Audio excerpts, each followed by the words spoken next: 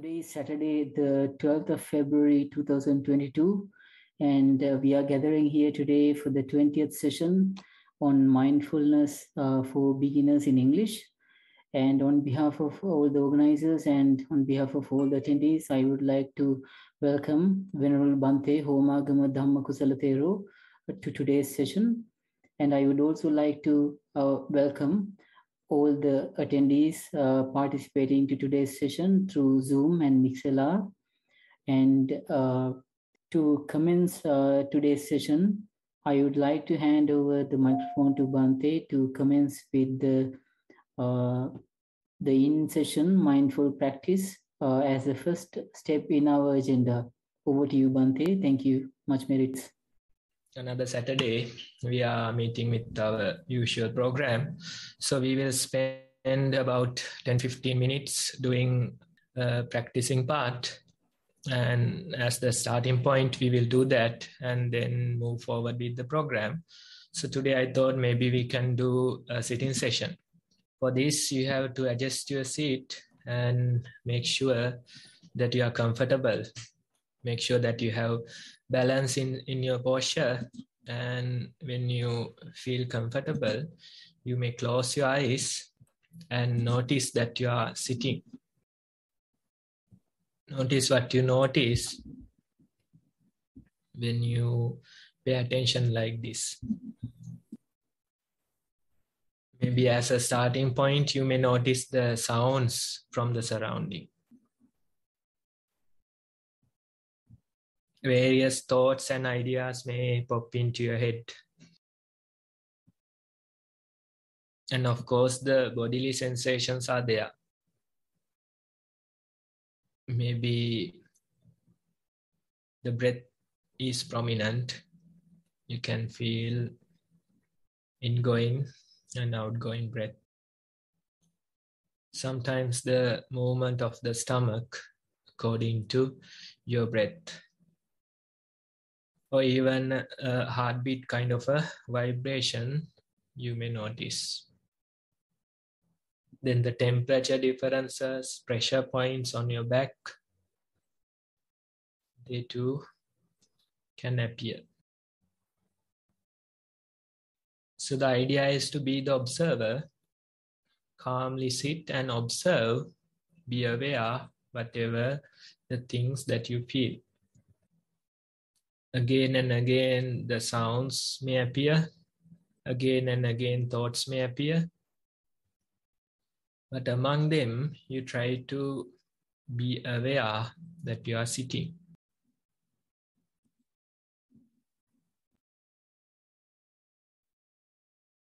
You may feel sleepy.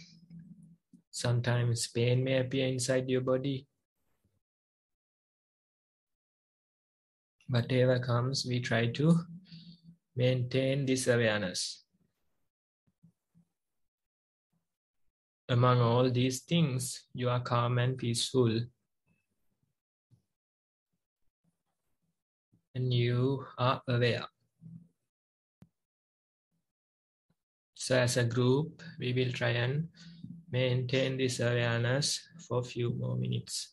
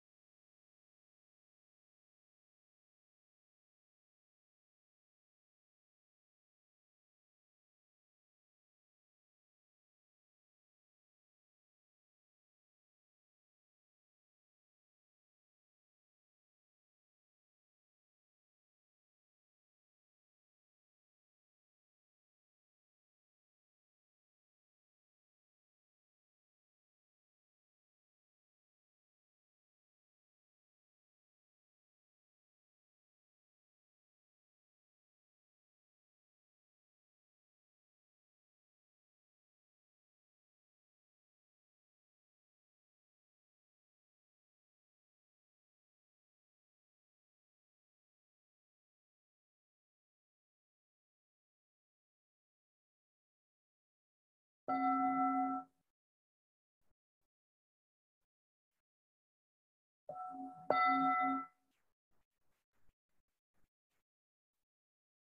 now you can open your eyes again.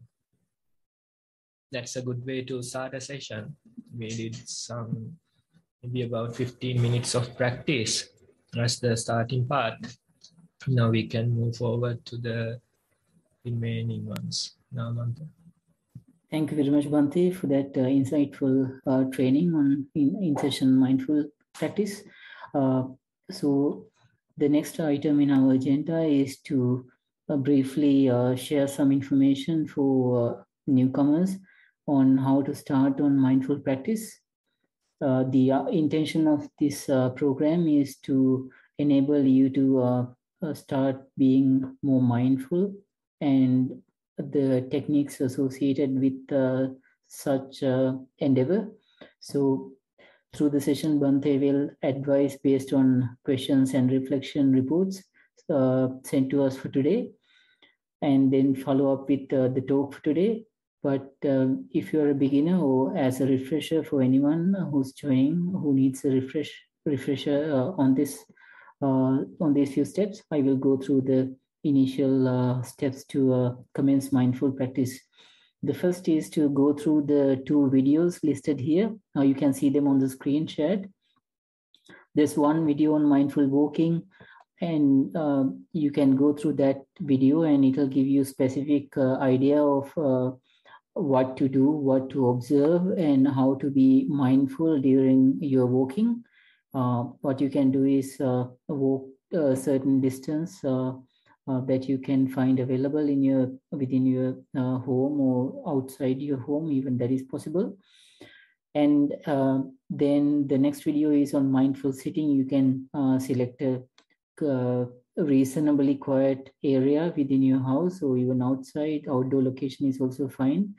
And then likewise, you can go through the video and understand what to do and what to observe during a mindful session, during a mindful sitting session. And once you are familiar with the basic concept in each of these videos, you can allocate some time each day. Like if you are starting, it can be 5 minutes or 10 minutes for you to get an understanding, flavor of what you're going to do. And then you can gradually increase your time allocated. You can start with 5 or 10 minutes on your mindful walking. And you can stretch it up to about 1 hour if you can later. And then for mindful sitting, you can again allocate as a start 5 to 10 minutes and then try to stretch it to about 1 hour when you find it is possible. Once you do this for 3-4 days, you will get a sufficient understanding of how you are interacting with yourself on each of these sessions, and you will start feeling that it is creating some positive impact in your outlook on life. Then once you are comfortable after 3 or 4 sessions or after 3 or 4 days, you can start writing your experience for each session. For mindful walking, you can write what your primary object of observation was, whether it was the sole of your feet touching the floor, it could be the body movement, it could be the walking rhythm or any physical aspect of your walking. And then you can write it in your own words, what you felt, whether you got distracted, whether you were able to bring back your focus into your bodily sensations. And you can write some sentences in your own writing and complete a report, a reflection report is what we call it, on mindful walking. Then you can go to mindful sitting again. If you you can select the primary object as breath going in or breath moving out, or you can select to focus on the abdomen rising and falling, or any other bodily sensations like the heartbeat can be chosen as the primary object. Then once you complete these sessions on mindful sitting, you can describe what you felt, whether you got distracted from thoughts, and how you managed to shift the focus back into your primary object of observation, and put all that into written format in your own style, in your own words. Then you can send it to us. One of the primary focuses of this program is for us to present these written statements to Bhante during the session, and for Bhante to analyze those reports and provide you with advice and insight to further advance your mindful practice sessions. So we would present these reports to Bhante, and with that advice, you can keep on improving your mindful activities or mindfulness in general. You can send the reports to us through the Google form shown in item 4 or step 4, or you can email it to beginnersnb@gmail.com. It is there on the screen. I will shortly put all these details into the Zoom chat section through PDF and through text, so you can copy and paste from there. So also the mindful practice recordings from previous sessions are again available for you to go back and listen. So with that, the next up on our agenda is for us to present the reports received for today for Bhante to provide us with advice. Although these reports presented to us are from a few participants for today, it is quite beneficial for all of us taking part to listen to the question or the report, and also to listen to Bhante's response, so that we will be using those parallel insights in our practice also. So I hope all of you can attentively participate in the next session. And I would like to invite the next presenter to present the reflection reports received for today. Thank you very much. Thank you, Namanta. Avasarai Bhante. We have 2 reflection reports received today. I'll start with the first one, which is from an adult. Walking meditation. Walk 25 steps on tiled floor, watching sensations on feet and legs. Hardness, softness, weight, lightness, in brackets, earth, patavi, warm, cold, in brackets, fire, tejo, itch, sweaty, dry, in brackets, apo, water, pain, in brackets, vedana, and feeling, pins and needles areas not touching floor, and touching floor noted. These were noted as elements and aggregates by the mind. Sounds heard on placing and lifting feet at times. Noted as sound by the mind. Noted reflection of evening sunlight on tiled floor, and observed mind proliferating briefly as a beautiful sunset. Till mind remembered this was impermanent. As eyes sensitivity, the reflection, eye consciousness also transcend, and due to current conditions, therefore unsatisfactory and not mine. Mind went back to feel, observed sensation in chest, which is discomfort, breath, in and out breath, face, hair and touch, nose, tickled, which passed quickly, not distracting. Associated with thought, this too will pass. Although at the beginning of the session, mind distracted by short thoughts that came and went, this reduced as the time passed. Meditated for 1 hour. Sitting meditation. After writing the report of the sitting meditation, walking meditation, sat on cushion to observe breath. Noted first the heavy sensation of eyelids, dry sensation in eyelids, weight of clothes on body, bottom on the cushion, weight of hand on the other, chest expansion and contraction, initially cooler in breath, more prominent in one nostril and warmer out breath in the other. Later, this changed to being in one nostril, became subtle and appeared away from face first on one side, and then the other.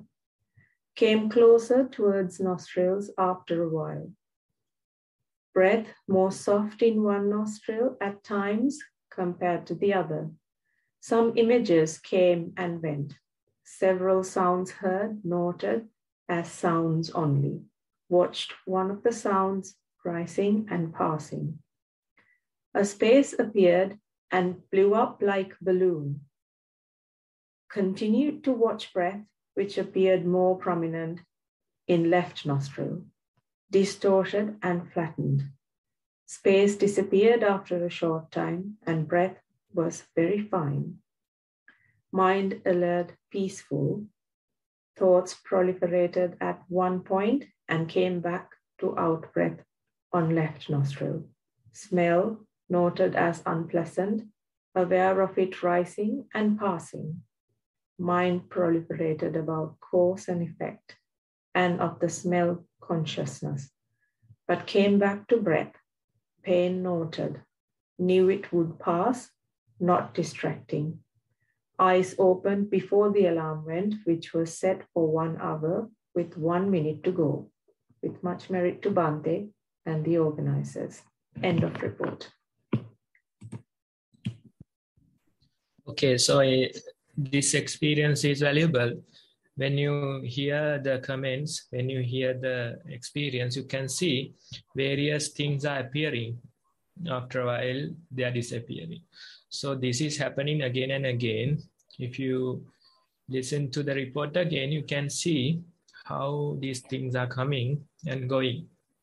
So when you practice more and more, initially your mind will try to create some story based on these appearances, maybe a thought, maybe some other feeling. It will create some kind of a story. But with time, you realize that they are just appearing. After a while, they disappear. So this is the very nature of our universe.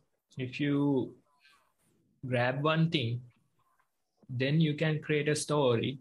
Whole book you can write based on that. But if you just let go, then you realize after a while another thing coming. Right? So that is the practice. Initially, it is natural of our mind to grab certain things and based on that, create some kind of a story. Again and again, we notice that. Again and again, we try to maintain our awareness. Again and again, we try to be present. That's the effort that you are doing. That's the practice that you are doing. You recognize, I'm thinking, I'm identifying, I'm storytelling. You are again and again coming to the present moment. When you do that, little by little, you develop the ability to be with this flow, this ever-changing flux. You can be with it and not create a story. Instead, just be the observer, just be with the process. And that ability you can see you develop with practice. More you practice, stronger this ability will become. So you can just observe what is happening around you, and without grabbing onto them, without holding onto them, you can just let go. And when you let go, another thing will come, another thing will appear. Again and again, this process is happening. So if you try to give a value to it, then it will become vivid and colorful. You can create some story based on that. So usually the worldly people, you can see they have a lot of questions based on these things. They have a lot of stories based on these things. They have a lot of colorful things that they want to share with the world. But the practitioner, they become more and more peaceful. They become quieter. They become more and more without words, because you don't need to explain these things. It's another part of this change in flux. It was what it was, you will say, and just move on, move forward, and you are ready for the next moment. You are ready for the next thing that will appear. So that is the practice we want to develop little by little. So that's why when it comes to a beginner, they have a lot of questions. Their thinking patterns are very complicated. Their minds are vivid and colorful. But more you practice, simpler it becomes. Your thinking patterns become more and more simple. Your minds become more and more simple. And the world is not so colorful and appealing to you. Instead, you just live in the present moment. You are just happy and peaceful in this present moment. So that's a matured mind through the practice. So this is the path that we are walking. You start with a lot of questions. You start with a lot of ideas. You start with a vivid, colorful mind. But with time, you realize when you experience this reality, the real nature, again and again, when you experience this ever-changing flux, then you become more and more peaceful, more and more simple-minded, and appreciating the present moment that is there. So that's where we are aiming at. So you can again and again do this practice. Try and see whether you can continue this even towards your day-to-day life. This is walking and sitting. But of course, while doing some other activity, maybe brushing, maybe having a meal, same thing is happening. Again and again, the thoughts will appear, various sights may appear. You may feel certain things from your body, but the same kind of a process that is happening. So the next step would be to just try and see, is it the same when I do some other activity, when I sweep, when I drive, when I eat something, when I drink something? Can I be aware? Can I just be the observer and try and see this ever-changing flux? So that's the idea. Try and practice again and again. You can share your experience with the group. Thank you, Bhante. The next report is also from an adult. The following reports are from 2 different days of practice. Walking meditation. Walked on tile floor, distance of about 15 steps. Noted pressure on soles of feet while standing was higher than at heel and ball of foot. Sensation was also more prominent at inside of each foot compared to the outside. Started walking and noted shift in pressure and varying levels of cooled sensation from heel to toes as weight shifted forward. These sensations reduced from heel to toe as each foot was lifted and moved forward. Notes sharper sensations as start line pattern either along or across the foot, and recognize this as being caused by the joints between the lines. Some steps included a thickness at toes when lifting the foot. Other steps had a sound and slipping sensation when placing the heel. thoughts arose regularly and continued for a while before sensations at feet became noticeable again. Continued in this way for 30 minutes until the bell rang. Sitting practice. Started by bringing attention to the touch of air at the nostrils. Noted how the touch started at opening of nostril and moved along inside of nose on each in-breath, reflecting on experience as I write this report. Realized that I didn't note the sensations at top of nose on the out-breath, where sensations were more prominent at opening of nostrils and upper lip. Noted wetness on inside at top of nose and how this moved to the throat. Noticed rumbling sounds and pressure of the air moving up throat and through mouth and nose with a burp. Thoughts arose, just observed them, noting how one led to another before awareness of bodily sensations became prominent again and attention returned to breath. Practice continued in this way for 30 minutes. Felt alert, refreshed after practice and while writing this report. End of report. Okay, here also a good way of practice. Now 30 minutes each you have spent on walking and sitting. So that's a good starting point. Now this rhythm, you have to maintain it. Try to fix it into your daily schedule and try and see whether you can continue this practice as a part of your daily schedule. Every day, at least 1 hour, can I spend for my mental hygiene or the mental health? That's the target we want to maintain. At least 1 hour, 2 hours can I spend daily towards my mental health, and can I maintain it? Like how you exercise, how you go to gym.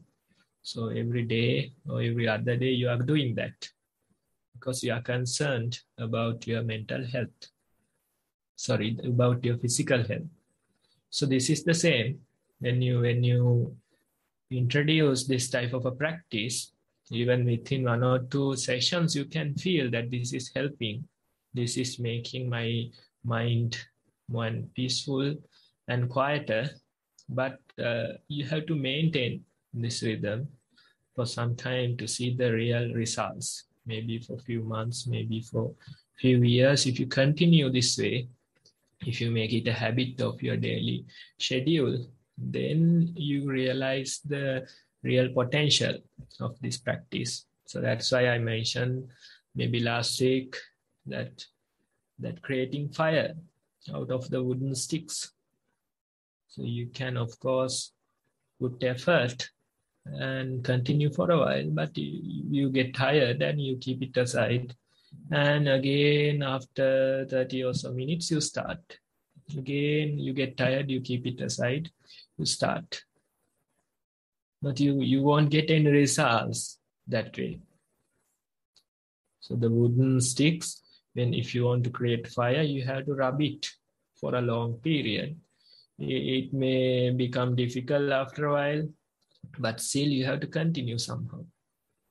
You continue, and after a while you see there's smoke coming. And that's another good sign. Okay, I have to put more effort. I have to somehow power through this. And then only you will get fire. So this practice is also the same. You can do it for some time, but you forget. After a while, you forget and you keep it aside. Then again, you start. Again, after a few weeks, you start. So that won't work. You have to make sure that this is a part of your daily schedule. Every day, at least 1 hour, can I make sure that I have this time reserved for the mental health, and can I maintain that pace for some time, maybe for a few months. And when you do that, you can see results. You can see real results that this is very much helping my day-to-day life. And this is helping my mind to deal with this day-to-day turmoil. So that's the invitation. Try and see whether you can make this a part of your daily schedule. At least 1 hour I'm spending for this, and I'm doing it every day as a part of my schedule.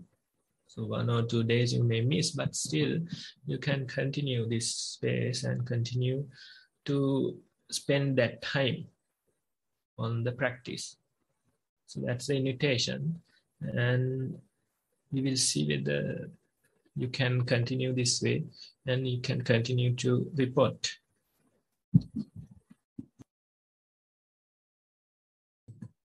Thank you, Bhante. The next item is any questions. If you've got any questions, please, you can raise your Zoom hand or type it in here and I will read it out to you.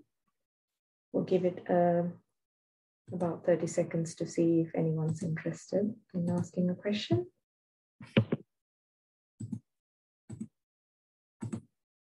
Arosha has his hand up. Arosha, go ahead.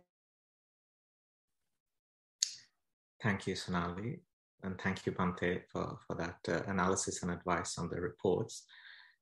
My question relates to that, and also reflecting on something you said during the last session about how sometimes the part of the storytelling during the practice is on how to report the practice. And so my response to that, having experienced that myself, was to not push myself to write a report after every session of practice, but only when I felt I had time and the mood struck me as I can write a report today. And I'm just wondering, Bhante, is it appropriate to just write reports when the circumstances allow, or should I be putting more effort and time to make sure I'm writing a report after each session of practice?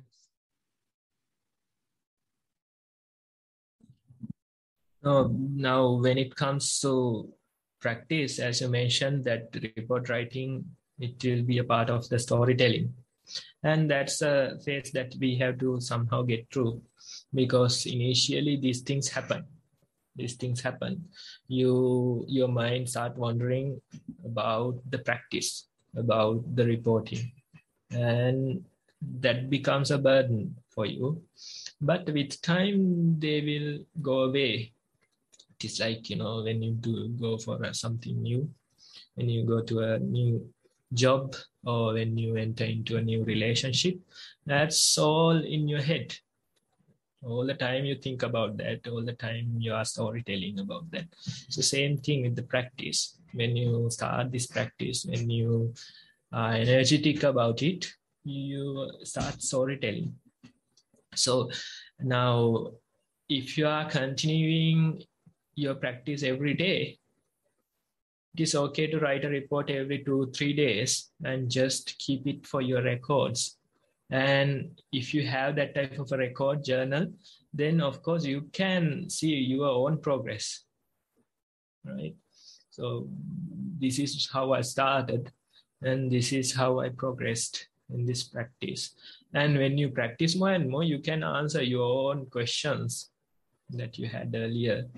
When you read your reports, these things are a problem to me at that time, but now I know how to navigate among them. Now they are no longer problems for me. So if you continue your practice daily, it is okay to write a report every 2-3 days or once a week. That's fine. But if you are only doing once in a while, then it's better to write that experience down after the session and try to maintain that some kind of a rhythm like that. But if you are a practitioner, a daily practitioner, then it's okay to write a report once a week or so. and make sure that you get some feedback based on that. And that keeps you moving. That helps you. Otherwise, after a while, we get this tendency to give up on these things. So you have to somehow create some kind of effort and continue for some period. Otherwise, it will become another part of your life, and it will just, you forget after a while. So that is happening. More majority of the people, they can start something, they can continue for a while, and after some time they give up. So that won't work with the world. Whatever you want to become successful, you have to power through. You have to somehow get it done. Maybe after years of effort, finally you achieve success. So this is something very valuable in our lives. We are talking about peace and happiness in our mind. So if somebody was asked, they will rank it as one of the highest priorities in their life to achieve some kind of a peace in their mind. Be peaceful, be calm, and be satisfied. That's something very valuable in each and every person's life. So if you have that value, then you have to make sure that you are spending fair amount of effort towards this. Otherwise, you can't achieve this type of a lasting peace in your mind. So whoever achieved that, they have put so many hours into their practice. Through difficulties, through various sicknesses, they have practiced. And that's how they achieve that level. Otherwise, it's just another incident. It's just another thing that you passed on your way. That won't work. So you have to make sure that you are continuing for some time. And even with difficulty, with so many trouble, you somehow maintain this practice. That is important, even for worldly things. A job or some kind of education, if you want to achieve, you have to somehow continue for a long period. Otherwise, you won't get there. So same goes for practice. If you want to last in peace in your mind, then you have to make sure that you are spending proper amount of time every day and you are continuing it for a few years. Once you continue, then you realize, now I have achieved the difficult part. I have gone through the difficult part. Now I can just relax and practice will continue somehow. Initially, you are supporting the practice. After a while, the practice is supporting you. So then you won't have that much trouble. But the initial part is very difficult. People are asking so many questions. They are crying sometimes. How to practice? I can't create time. Some people saying they have so many problems at their homes. How to solve them? So we are not magicians, no. We can't give answers to those problems. We are saying that you have to somehow find solutions. Try creating some kind of a strength in your mind. That practice we can give. But you have to solve your own problems. We have to go through your own difficulties. Somehow make it better. So the strength in this mind will help you do that, definitely. It will show you the correct path, correct way without, being emotional. How to respond to situations properly. That strength will be there in your mind. That faculty of awareness, it is not so colorful. You can't sell it very well. But when you really think about the ability of that faculty, that is the knowing.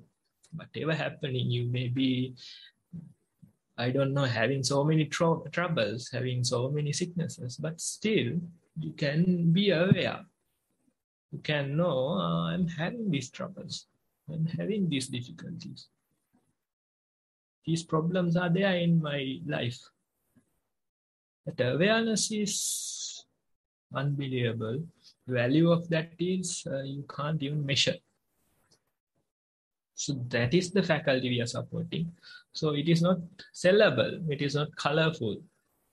You can't, sell it properly. The packaging is not that appealing. But when you practice only, you realize this is the most valuable thing as humans we can gather. Even the scientific name goes under this, right? Homo sapiens sapien. The one who is aware is the meaning of sapien.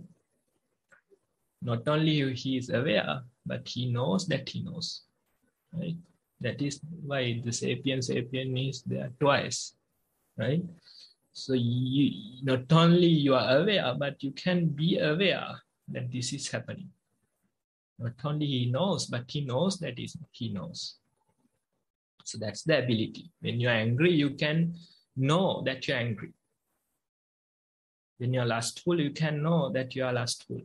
When you're jealous, you can know that you are jealous. We are not going to remove those qualities. That's not the way. Instead, we just be aware. When you are angry, if you know that you are angry, that's a superpower. When you are jealous, if you know you are jealous, that's a superpower. That will create a whole difference in your reactions. Most of the people, after when it is too late, they will get to know that I was angry. It's too late for them. But the practitioner, they little by little try to develop this faculty of awareness. And when you develop that, which time you realize, I'm angry. If I want, I can react. Otherwise, I can just be. That strength is the real human ability that we are talking about. Otherwise, we are just equal to animals. When they're angry, they react. They don't have a choice over that, right? When they see something that they can eat, they just, go after it. They don't have a choice over that. When the season is right, they want to have sex, right? They don't have a choice on that. But the humans, they have this ability. They can create that faculty. They can have a choice over these things. Can do or otherwise skip.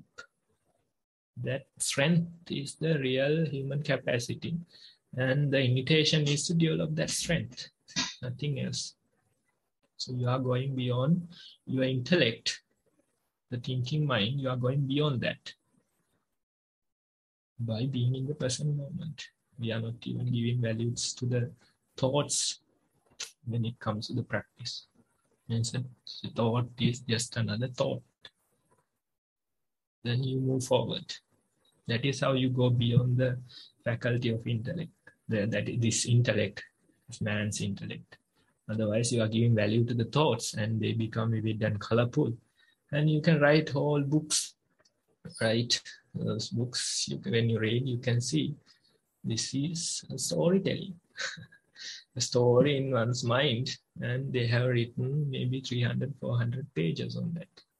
No value even to the people who read, right?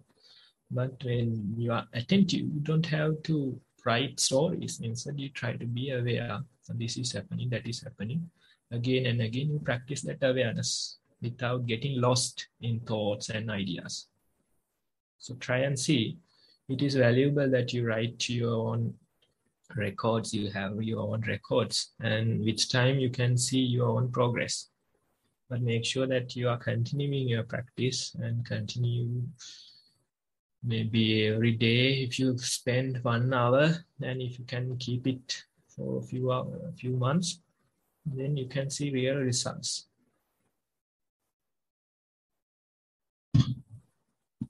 Thank you. Thank you, Bhante. Anybody else who wish to ask a question can raise your hand.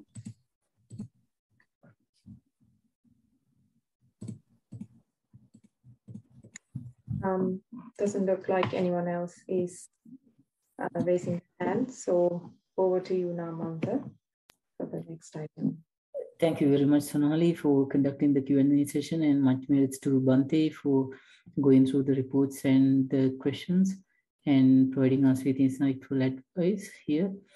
Next is for us to be further enlightened by a talk from Bhante So on behalf of everyone, I would like to respectfully invite Bhante to provide us with further insight and guidance through a talk on mindfulness. Over to Bhante.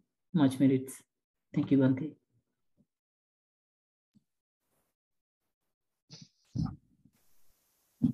Dear friends, so I think we can spend about 20 minutes discussing a little bit more on the practice. So today I thought, now when it comes to our life, we see this outside world, and we usually experiment, we usually observe, we try to find more and more details about this outside world.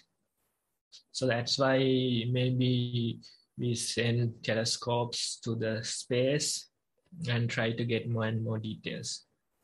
Right now, James Webb is working and we are receiving new photographs, and never seen universe you are getting to see.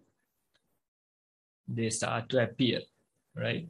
So the further you look, more things will appear. And again you are finding more and more details. So these things are natural to the world.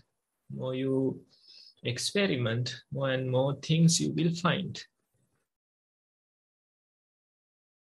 So usually the science, the people, they think that this is the real knowledge. This is the real value.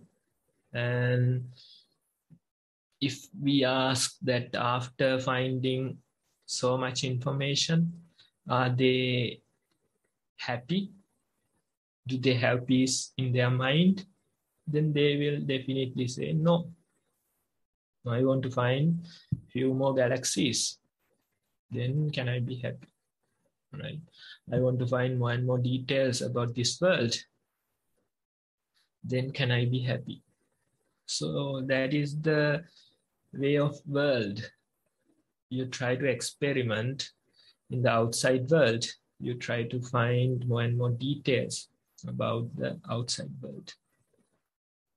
But still, it is never ending, and nobody will be satisfied with these results.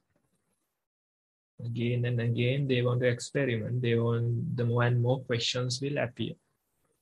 That is how the world works, the outside world.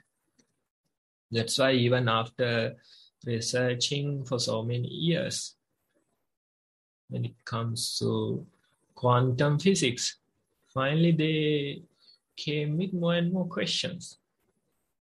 Towards the end of those scientists, they said, this is a waste of time.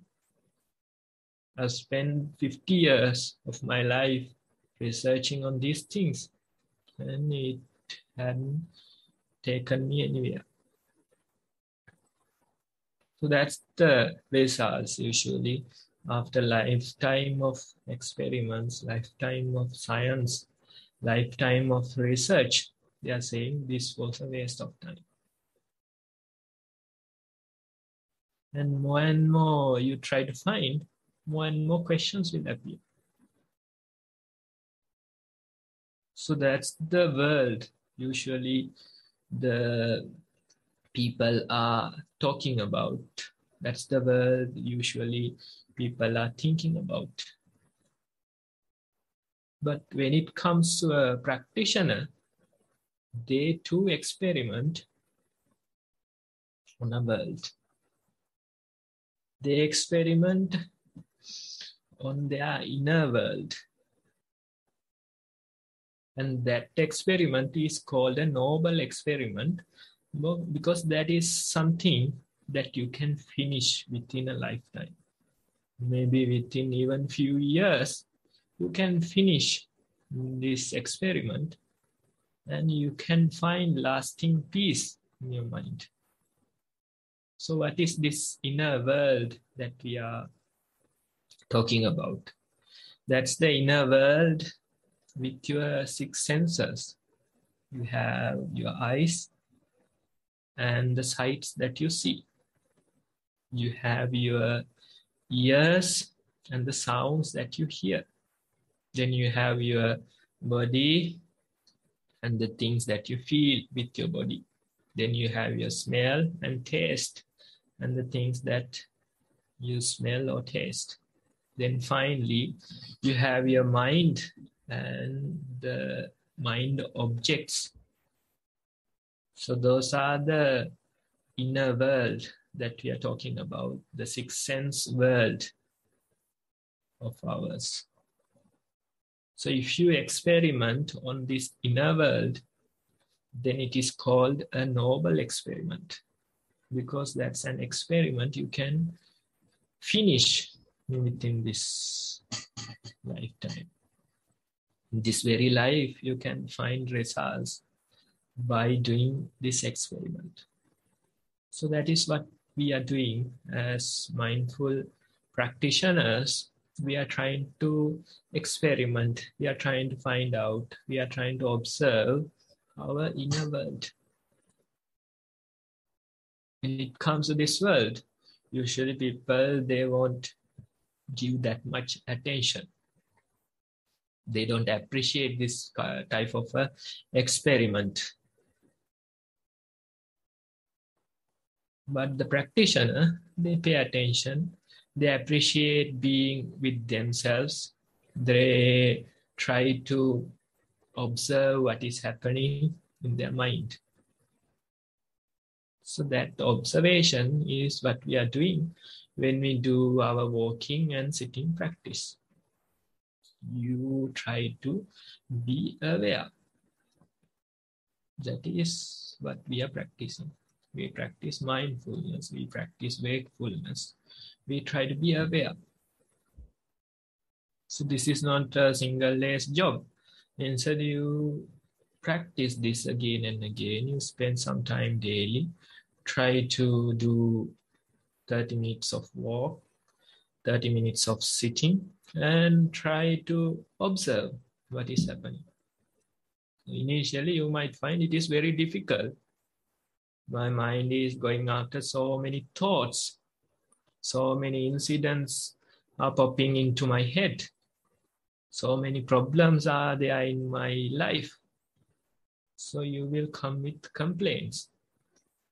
But what we are telling is that it is natural that you feel this way, because this is a project that you haven't done before. You haven't touched your mind before. So you have allowed it to wander in whatever the ways it's like. So when you do that for years and years, suddenly when you want to pay attention to your mind, it goes crazy. All the thoughts in the entire world will come into it. Then all the problems are there. You can't be aware for even few seconds. That is natural. That is natural to a mind that has run wild for the entire lifetime. But little by little, you again and again try to notice what is happening. Maybe you start with 5 minutes and try to increase a minute daily. Today you start with 5 minutes of walking. Tomorrow you try to walk for 6 minutes. Little by little, you try to observe what is happening. You don't have to do anything else. Just give the priority to the body. Use body as your anchor and try to navigate this stormy seas of your mind. So when it comes to these senses, it is said that eye is like an ocean, and the sights are the waves in this ocean. Ear is like an ocean, and the sounds are waves in this ocean. Mind is like an ocean, and the mind objects are waves in this ocean. So this ocean you are trying to navigate, your anchor is your body. If you observe your steps, that's your anchor. If you observe your breath, that's your anchor. That is your starting point. So again and again, you give priority to your body and observe what is happening. Again and again, you give priority to your breath and observe what is happening. So this process you continue again and again and try to navigate these stormy seas. And with time, you realize although I started with my body, although I started with my steps, or although I started with my breath, they too are becoming less and less prominent. So this is a very good period in your practice. When you practice, if your practice is growing, you will realize after a while, I can't maintain my attention with the body, and instead it will go to thoughts, it will go to sounds, various mental objects will appear, but it will naturally come to my body again. It will naturally come to my breath again. So at this point, you have to realize now the practice is evolving on its own. And you just have to accept that change in your practice. At this moment, if you try to force your attention into breath or into steps, then you might have difficulties. But you develop this natural ability to be aware among all these thoughts, sounds, and bodily sensations. So that strength you have to develop in your practice little by little. And you realize now, although the attention is moving here and there, it is naturally coming to the steps, or it is naturally coming to the breath again.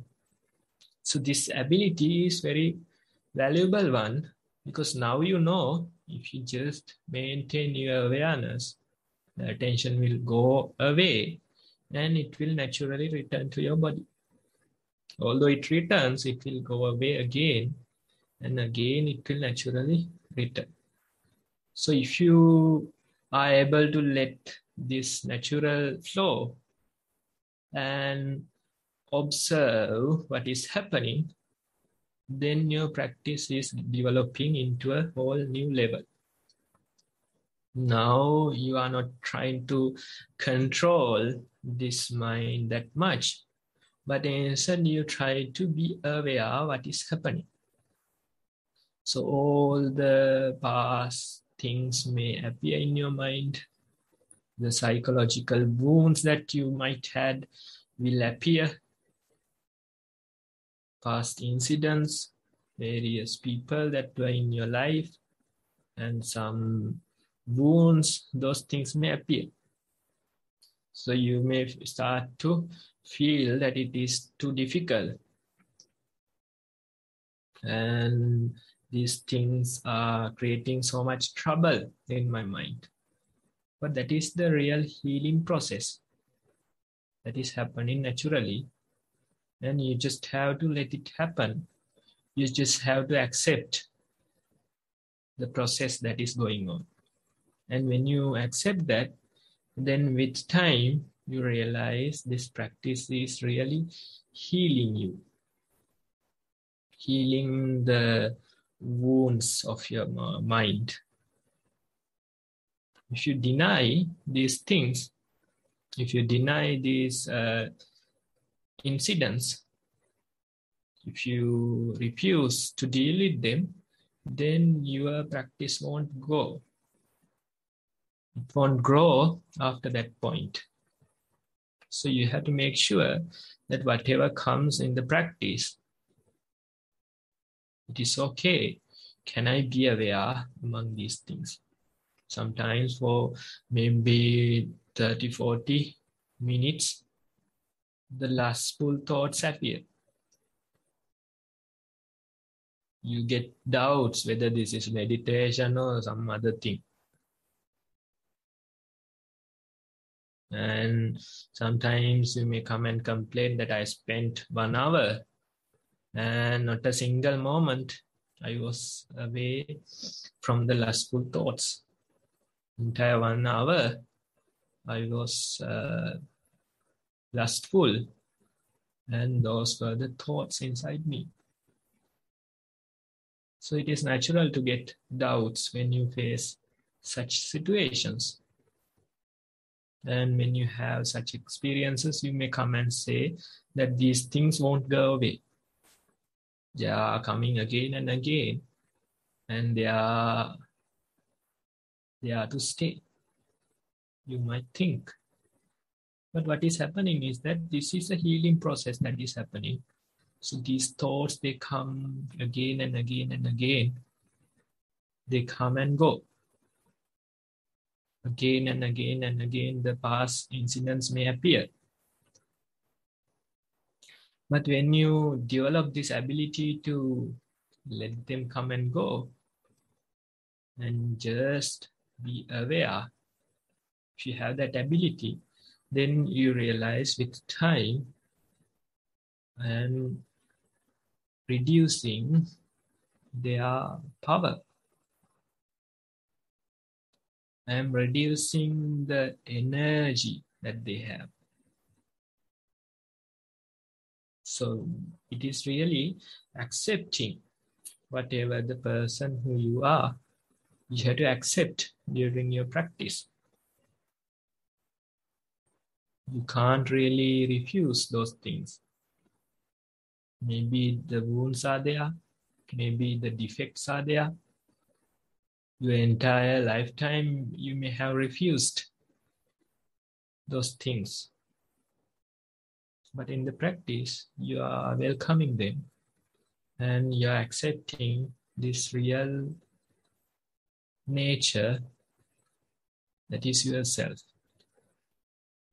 You accept the mind that is yourself.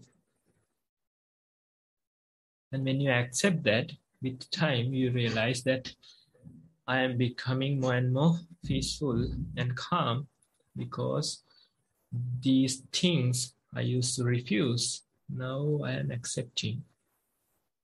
With the strength of my mind, I am able to deal with them. And when you do that, you are suddenly reducing the power that they had over you. So some people, they want to get rid of the anger. Some people, they want to get rid of the lust. That you really can't do. As long as you have a mind, anger will be there. As long as you have a mind, lust will be there. As long as you have a mind, ignorance will be there. So what you can do is just accept these things. They too are a part of my mind. They too represent some qualities of my mind. And when you accept them, when you have that change in your viewpoint, then that will make a huge difference in your practice. That will help you to find the real answer to these questions, these problems. These qualities will be there, but your reaction to them will change. You can't fight anger with anger. Instead, you just accept anger as a part of my mind.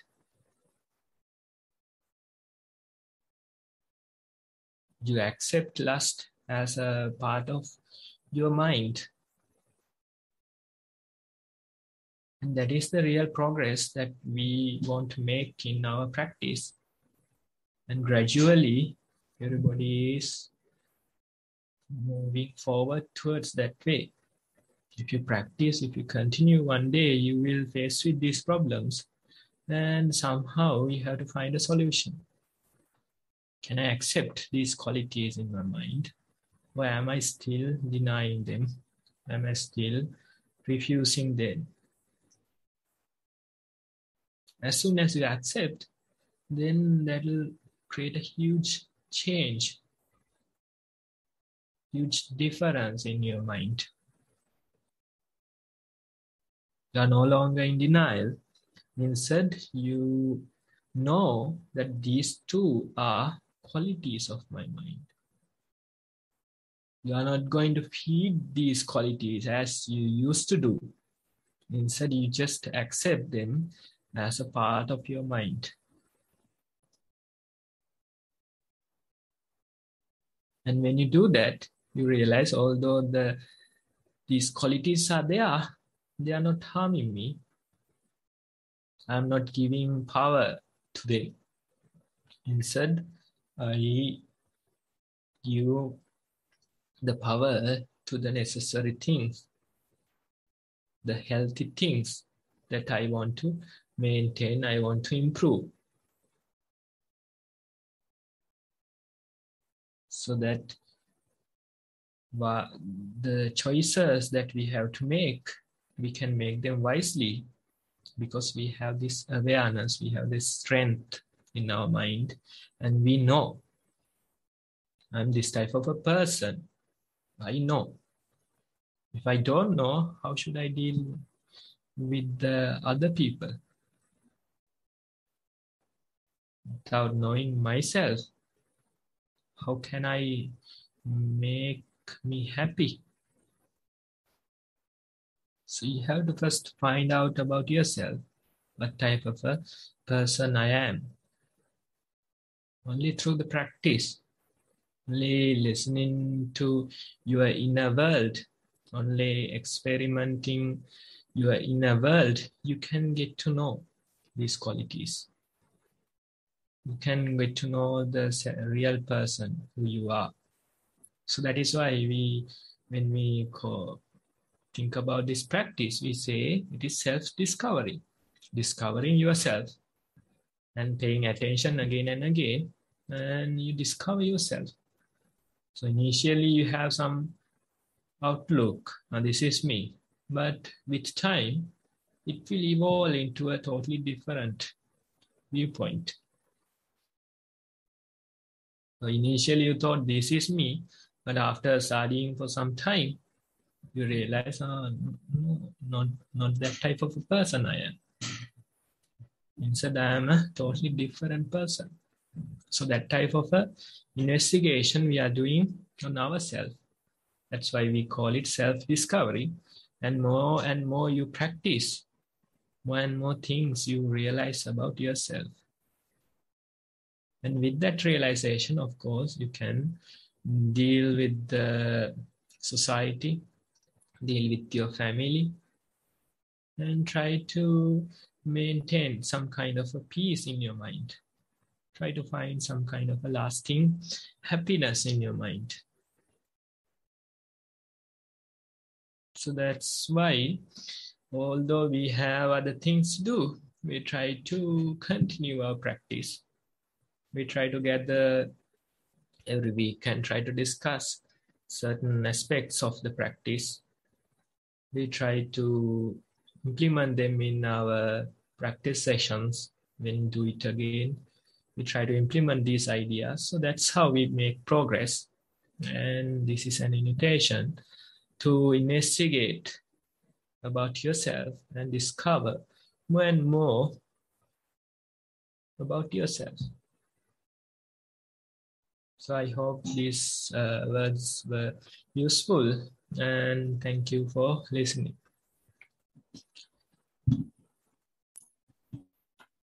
Much merits to Bhante for that very insightful talk on mindfulness.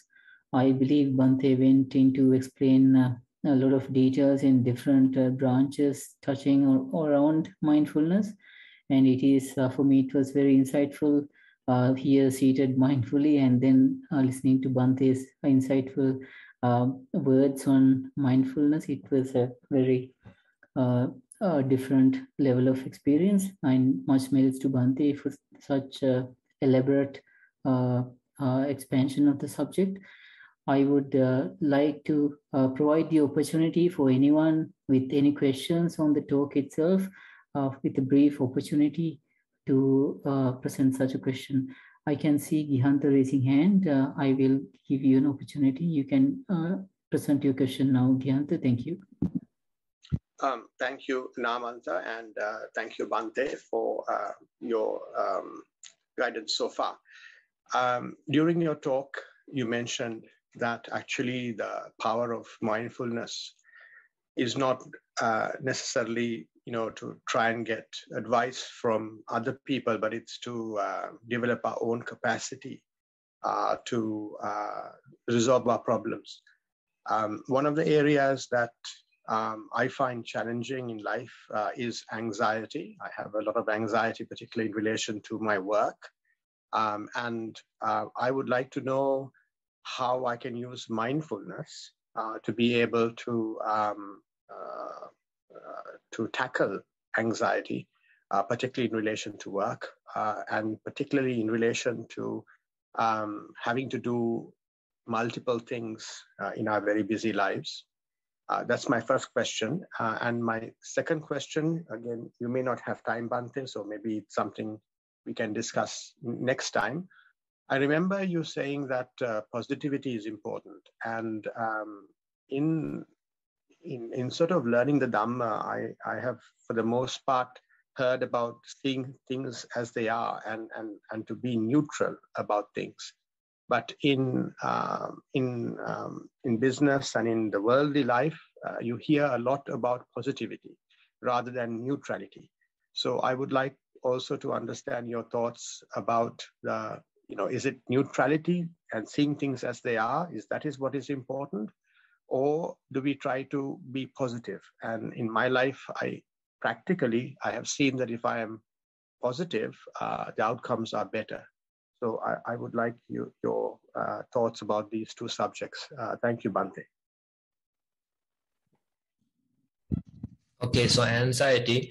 Now, when you face your day-to-day situations, you work, when you have a family to maintain, and when you have so many tasks in your day-to-day life, it is natural to create this type of a situation. It is natural to be anxious about these things, and it's a natural product of our day-to-day lives, right? So we have to find a solution. So that's why you're asking. And so many people, they are struggling with these problems these days, especially with the technology and all these things. More and more anxious the people are becoming. So what is the solution? And the solution we are encouraging is not a quick fix. Instead, it's a lasting solution. So you have to understand, you have to put some effort, put some time towards it. Otherwise, you can't find this type of a solution. Otherwise, you don't have proper investment towards this type of a solution. So you have to make sure that you are spending some time daily towards this type of a practice. And as soon as you do that, within even few minutes, you can see the results. Now, let's say if you can try and be aware, if you can sit and practice awareness, sit and be mindful for 20 minutes or 10 minutes or 15 minutes, what will you feel? You feel calm and peaceful in your mind. And you can really relate to the point how you started and how am I now. So within like 10-15 minutes of practice, you can see that anxiety is going away and your mind will become peaceful. But again, you go back to your work. Within another few minutes or 1 or 2 hours, you are back to your usual level. So you see a change in the practice. But when you return to your work, return to your usual life, then again, anxiety comes. So what you have to do is that you have to understand that if my mind is mindful, there is no anxiety. Or at least the anxiety is low. So that quality you have to develop in your mind. If your mind is not mindful, if your mind doesn't have that type of a quality, then it is natural to be anxious. It is natural to feel this type of a difficulty in your day-to-day life. So you have to somehow invest your time and develop this quality of your mind. So that's an investment you have to little by little do. And when you do that, you can really feel that this practice is helping. And with this practice, you can somehow manage your day-to-day situations without being so anxious. We are not encouraging you to change the surrounding situations, but we are encouraging you to change your inner world. We are encouraging you to change your mind. We are encouraging you to change your way of thinking. We are encouraging you to change your outlook over things. So that change will naturally come when you practice. And in the practice, we try to just be aware. We are not going to react.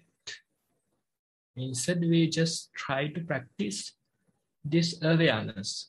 Let's say some things, let's say thoughts. Some thoughts are, you feel like they are positive.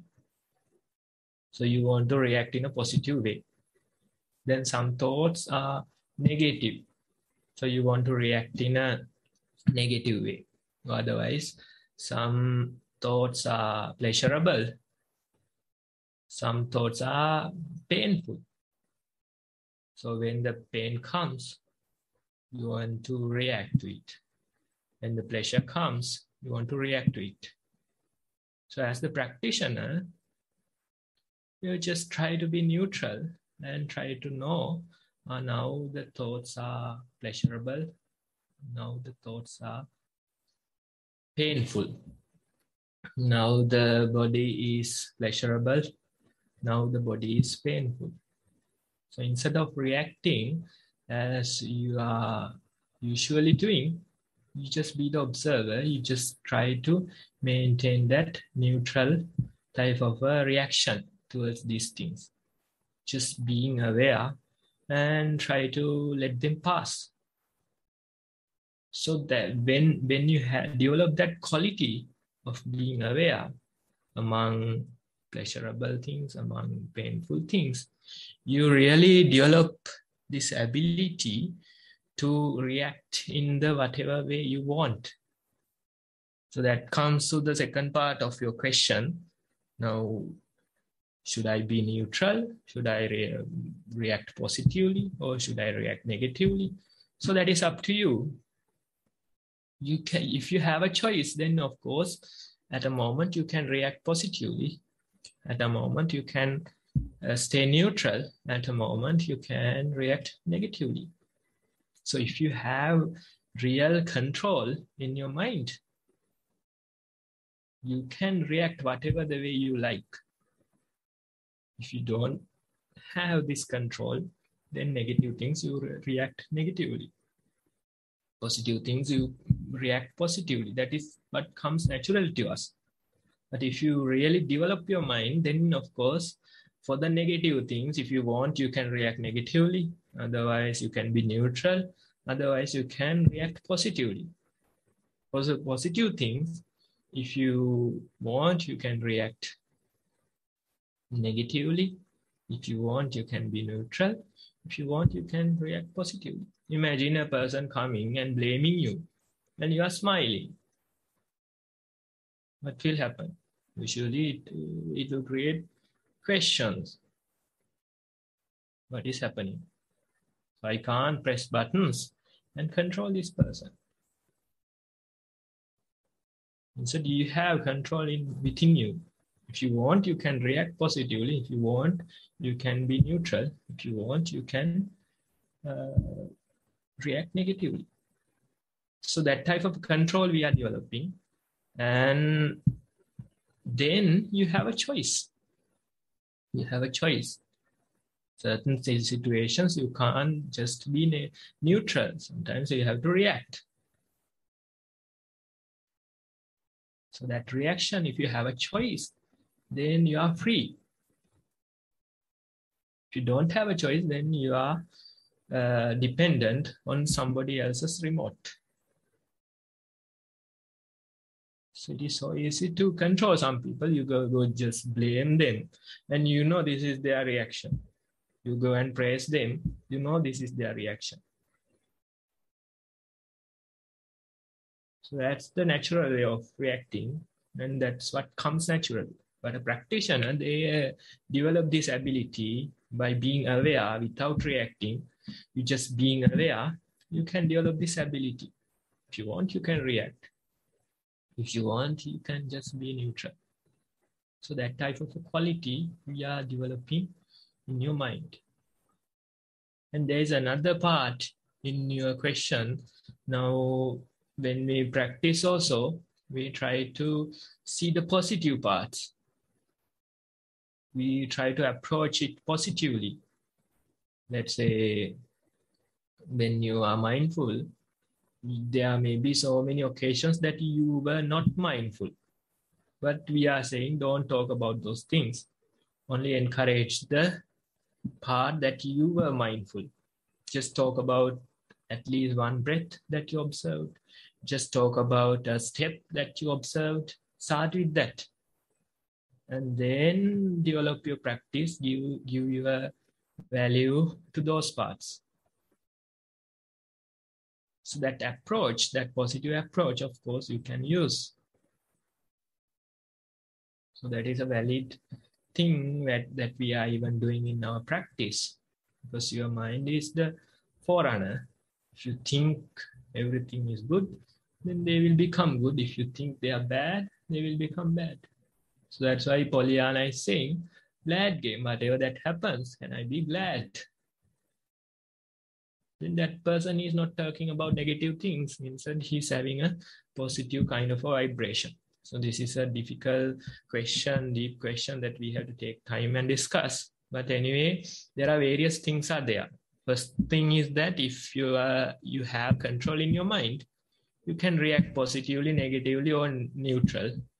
That ability you have to develop. Otherwise, if you are reacting in the natural way, then you are giving your control to somebody else. Then the second thing is that even when it comes to the practice, even when it comes to the situations that we face, we try to find some positivity there. We try to be glad that we met with these situations. Although at times they were unbearable, with time you realize, because of these situations, today I am seeking Dhamma. Because of these situations, today I am going in this way. So Pollyanna's glad game somehow we are introducing. So I hope I gave a fair answer to your question. Thank you very much, Bhante. Very deep, and also you have presented things that I've not heard before. I'm very grateful. Thank you. Thank you very much, Bhante, and much thanks to Bhante for taking more time than usual and elaborating on that question. Indeed, a very detailed and profound reply, insightful reply from Bhante. Much merits to Bhante. Now, with that, we are coming towards the end of the session. I would like to thank on behalf of all of us participating to today's program for Bante, Venerable Bante Homagama Dhamma Kusala Thero for representing Nissarana Vanaya Forest Monastery and taking the time out from Bante's schedule to provide us with valued insight on something very deep and profound like mindfulness. So we wish Bante to be able to develop further and further in Bante's own practice with the merits of this great deed. So thank you, Bante. Then I would like to thank all the participants and the organizers participating and working hard on these sessions being a reality. And also I must mention the person who initiated this program, Most Venerable Bante Udayiriyagama Dhammajiva Mahathero, for instructing us and allowing us to have this program. And then with that, I would like to sum up the session on mindfulness. I will go into some brief messages from our side. Firstly, I'll share the screen quickly. Okay, you can see on screen Mitharagal Nissarana Vanaya website, that is nissarana.lk, and you can go on this website and find various resources to help you further to learn about the forest monastery, as well as to find more information to further practice. Secondly, I would like to announce briefly the Satipasala Foundation. This is on the website satipasala.org, and you can visit here and learn about the multiple initiatives being launched from Satipasala Foundation to allow mindful teaching to be spread out across the world and across Sri Lanka in schools and other institutions. So those are the first two announcements. I will stop sharing the screen. And the third and final announcement is for you to keep inviting any likely friends or companions on this path of mindfulness. So this is a valued session, especially looking at today's world where there's a lot of stress related to work and other activities surrounding a normal person's life. Anybody can come in and enjoy the multiple benefits of this by taking part in this session. If the time is suitable for based on your geographical location, where, depending on where you are living, you can take part in this. So with those three announcements, I would like to wish all of you a mindful week ahead until we see you next week, and hope you will be able to keep discipline in doing some mindful walking and sitting practices throughout the week, and hope to see you next week. I will end the session now. And once again, thank you so much for your participation. We would like to see you next week as well. Thank you very much. I will end the session.